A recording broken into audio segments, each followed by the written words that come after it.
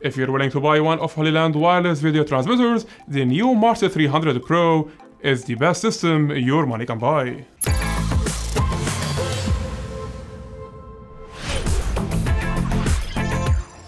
What's going on everyone, Omar here, and in this video guys we'll test and review the new Mars 300 Pro from Hollyland. Wireless video transmitters add a great value to your production workflow. This unit was sent to me by Hollyland to test on the channel, and if you are a regular subscriber, you already know that all my reviews are fully independent. If I experiment a flow, we'll share it with you right away. As I said, in my opinion, it's the best Hollyland system you can buy among the previous Mars 300 and Mars 400 models. I reviewed both of them here on the channel, and I can tell this is the best model so far. And the transmission range is outstanding. Technically, I reached to a very long distance, 4 times more than expected, and we'll discuss this later in the video. Hollyland makes 2 versions of Mars 300 Pro, Standard and Enhanced. The one I'm testing today is the Standard version. Both units have built-in antennas, while the Enhanced version is anti-collision, shockproof, and also got external antennas on the transmitter only, promising a longer transmission range in some situations. Now, this guy, the Standard version, has built-in antennas, lightweight, and transmit Wi-Fi signal to smartphone and tablets, and can be powered by any USB-C power source like portable power banks. So if you run out of batteries, the USB-C power feature will save your back. Mars 300 Pro accepts 4K like all other Hollyland transmission systems, and the output will be 1080 resolution like all of them as well. Built-in antennas are really a blessing. Now, you don't need anymore to screw the antennas in and detach them when you finish like we used to do with the previous generations.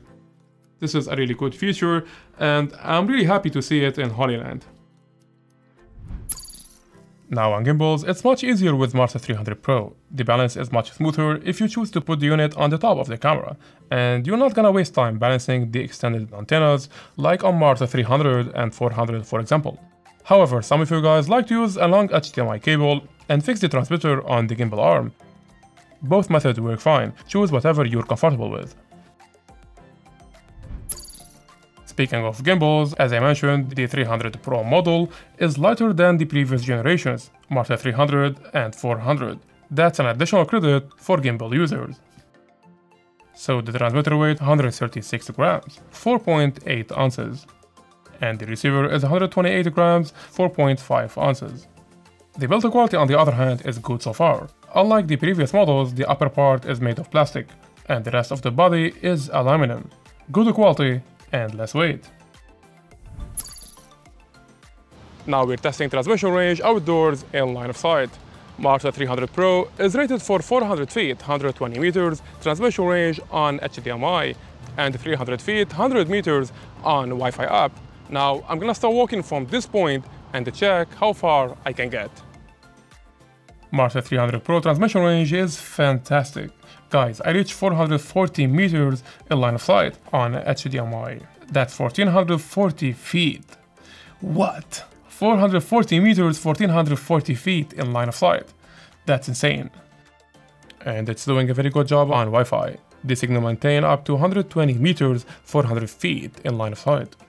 Now, when we have obstacles in between, like bushes or trees, on HDMI, the transmission range survives to about 130 meters, 420 feet. And that's quite more what the system is rated for, while on Wi-Fi, we'll make it to a bit shorter distance between obstacles. Most wireless transmission systems do not survive for a long distance between concrete walls. Now, we'll keep the camera filming a video in my living room and leave my apartment. We're still surviving.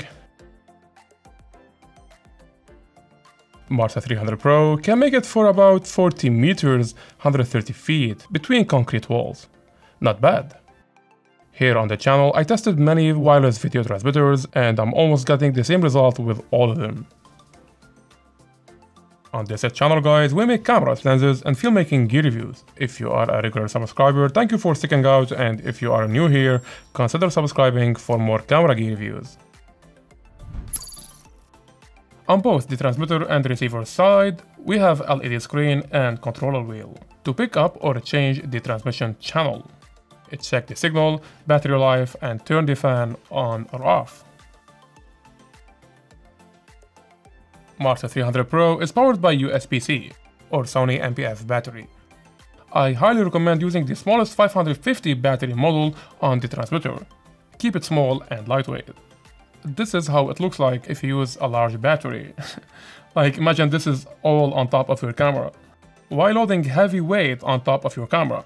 And with the receiver, use whatever battery size you like. It doesn't really matter. In the transmitter, we find HDMI input source from the camera and another HDMI loop out if you wish to use an external monitor with the camera, whereas the receiver has two HDMI output sources for two monitors. Beside the video, Martha 300 Pro also supports audio on both HDMI and Wi-Fi. Now on Martha 300 Pro, we have two mounting options, a 1/4" mount at the bottom of each unit, and an additional mount that can be fixed on the front side, which make any of the transmitter or the receiver mounted horizontally instead of being vertically. You get versatile options. Connecting to Wi-Fi app is quite easy. Turn on the transmitter and connect your phone or tablet to Hollyland Wi-Fi. Now in the app you can record and take images and get them saved in your mobile phone. You also have the option to draw and make notes on the photo if you like to discuss something with your team. It's a handy feature, I might need it one day. Alright, here in the app we find several advanced monitor settings like waveform, histogram, focus assist, zebra, frame zone, magnifier tool where you can select a point and zoom in, along with false color view and monochrome colors. In papers, Martha 300 Pro has 0.08 second latency delay.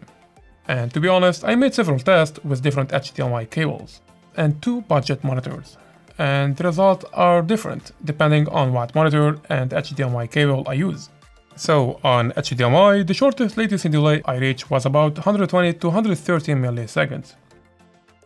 Some HDMI cables I used made it 200 milliseconds, while the shortest latency delay on Wi-Fi was 100 milliseconds. So because I got 100 milliseconds latency delay on Wi-Fi, I guess if I use a high quality monitor like Atomus, I might get the same results or maybe shorter. Alright, let's count how much latency delay we have in frames. First on Wi-Fi. Now some of the boss wheels shows on the camera, and this is 1, 2, 3. And now it's showing on the tablet. That's 3 frames. And on HDMI, it's 1, 2, 3, 4. 4 frames delay on HDMI. Now when using HDMI and Wi-Fi at the same time, we get about 40 milliseconds extra delay to the previous records. Thanks for watching guys, and I hope this video helped in making your decision. Since you stick to the end of the video, you must have probably enjoyed it and find it helpful. Thumbs up and bump the subscribe button. For more good content like this. This was Oma, and see you in another one.